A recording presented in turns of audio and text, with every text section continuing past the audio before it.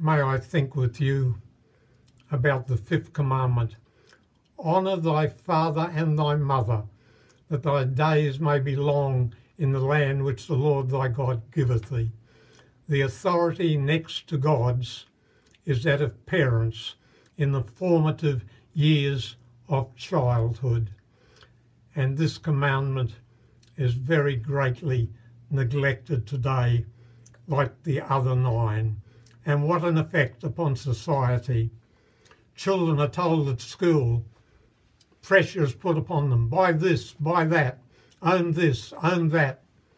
And they go home and they put pressure on their parents.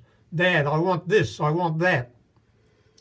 And parents often weakly give way to their children, and the children can veto wiser decisions, and the family can disintegrate if children become the rulers and not the parents.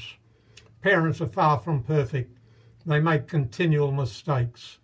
In Australia, there are 320,000 reported cases of child abuse every year.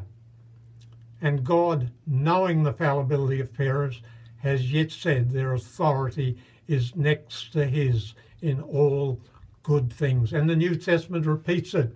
Read Ephesians 6, 1-3, which quotes this fifth commandment and makes it very clear it still avails for Christian households.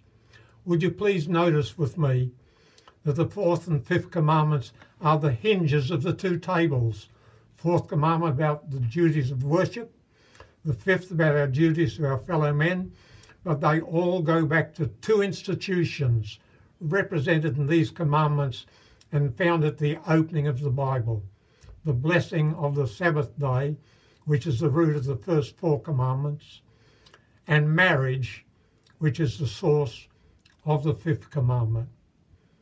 May I say to you, my friends, the world is in a mess today because we've forgotten to remember the rest day.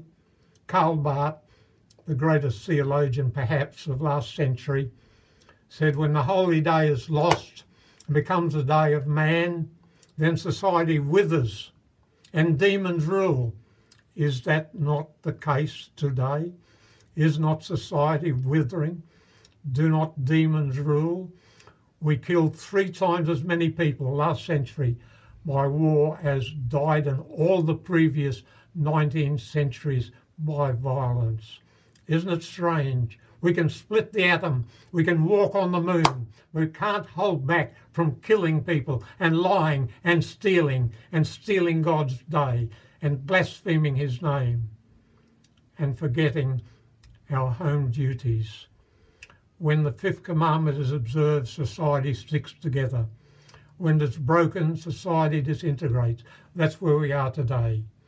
God help you, my friend, and help me to set an example of loving obedience to all of God's commandments. Then we'll have done what we can for the world. God bless you.